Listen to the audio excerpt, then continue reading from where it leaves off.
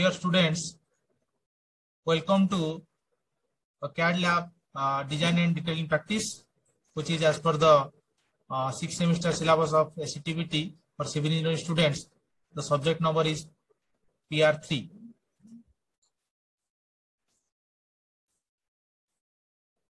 So the experiment number is 2.1. So the aim of the experiment is to develop a 2D modeling of structure using structure wizard, geometry, property, support, loads, and combination in StartPro software.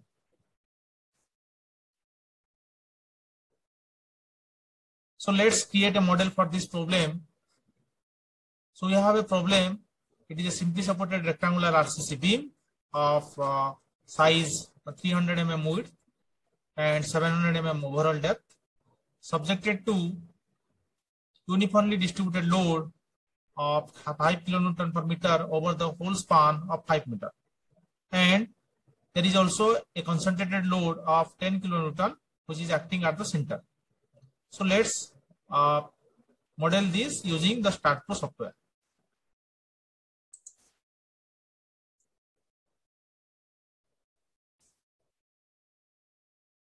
So let us model this beam using the StartPro software.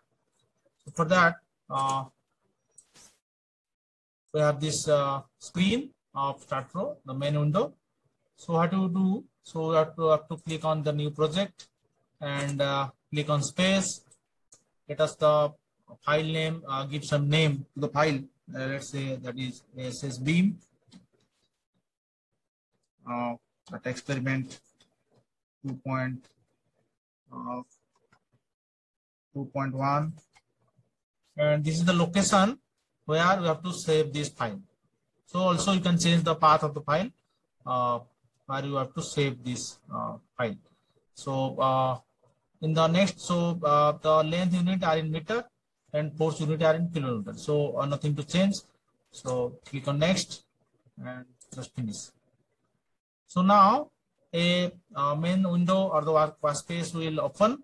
Here you can see we have a grid that is we just see the left hand bottom corner. We have the XYZ coordinate. We will change the view. Just see this is the x-axis and this is the y-axis. Along x-axis we have 10 cells, and along y-axis also we have 10 cells. So from 0 to 10 and 0 to 10. So each distance, each unit is 1 meter along both x and y direction. And here also you can see that is x-axis and y-axis in this direction, and z-axis is perpendicular to the screen of the computer. So let us design this or this model this beam. So click on pass 0, then go to the right, move towards the right along x-axis and click on the 5.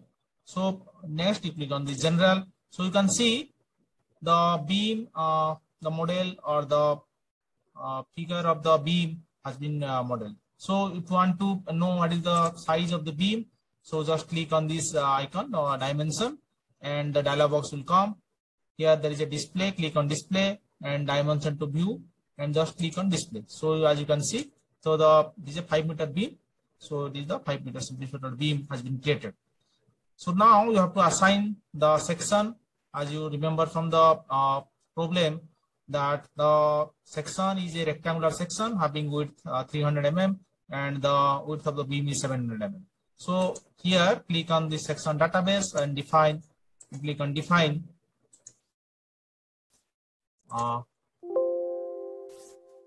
Click on define, and here you can see the property, and here there is rectangle.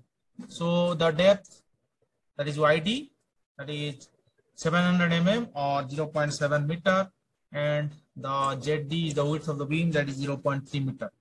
So just click, and the material is concrete, so nothing to change. So click on concrete, done, close. Now we have to assign this property to the beam. So it is selected. So there is blue line is there. Just click on this beam and the red, it is selected now. Here the assignment method is assignment to selected beam. Now just it is selected, it is also selected. Now click on just assign. Now it will save. Now you see the beam is assigned the property of rectangular beam having size 300 mm and 700 mm. So just to view that, just right click on the screen and you have a 3D rendering. Click on 3D rendering, you just see the image will form. This is the 3D view of the beam. You can see the width and depth. So having length of 5 meters. Okay. Now we have to assign the support. So click on support here in the left hand side. So here there is no support is assigned. So we have to create a support. So here you can see a dialog box will come for create support, and as it is a simply supported beam, so that is a pinned support. So you click on pinned and nothing to change here. So just click on add. So now you can see yes, in the support dialog box, the S2 that is support 2 is there. So you have to assign that support to the beam. So click on support 2 and click on this point as the supports are at the ends and assign. Here you can see the left hand support is assigned, and similarly click on the right hand support and click on assign the selected node. And yes, so as you can see, the beam is having the support at both the ends, having simple support, a pin support. Okay. Now we have to assign the load. So for load, we have click on this load and definition. Here the load definition dialog box will come.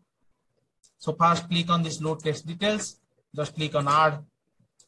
So here a dialog box will come, that is the number 1, this is the first type of load. Then we have 2 type of load. One is the self-weight, that is the dead load, and another is the live load. Again for live load we have 2 type of load. One is a concentrated load at the center of the beam and an UDL over whole span. So for first one is dead load, click on this, scroll down will come. So click on dead and add. So you just see there is a load case 1 is created, and for load case 2 it is a live load.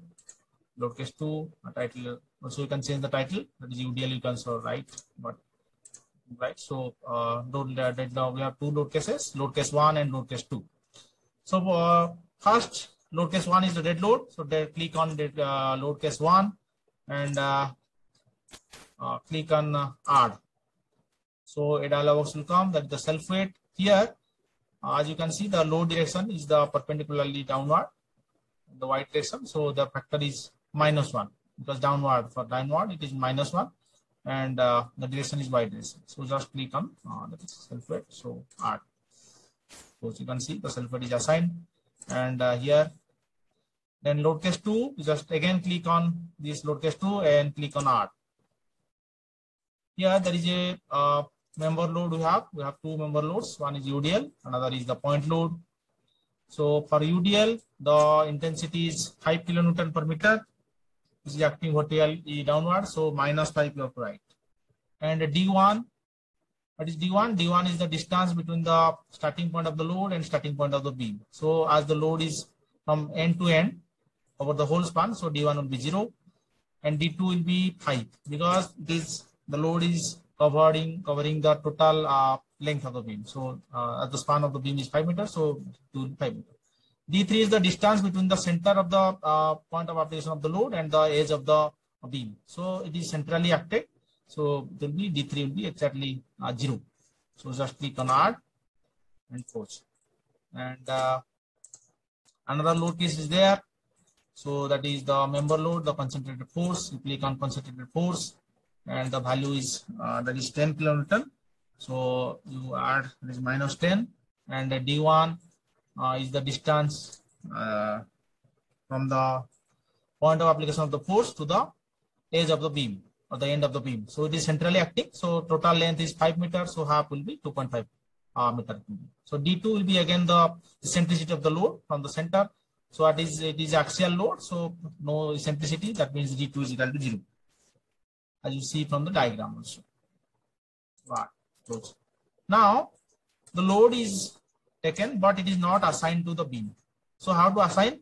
So just click on this. As you can see, there is a question mark here. 3 red question marks are there. That means it is not assigned to the beam. So just click on the self weight, and here click on this beam. So just assignment method. You click on this assign players or beam assign. So just see the change. It is green means the load is assigned. Next is the UDL, and here same method. So UDL and same for this concentrated force also. Okay, so now you can see the beam is there. It is assigned the load, the UDL, and point load which is acting at the middle.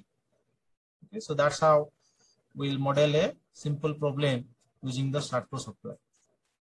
So the analysis part, how to analyze this beam for RCC calculation, the reinforcement calculation, all these things will be discussing in the next video. So that's all from this video. So thank you for watching.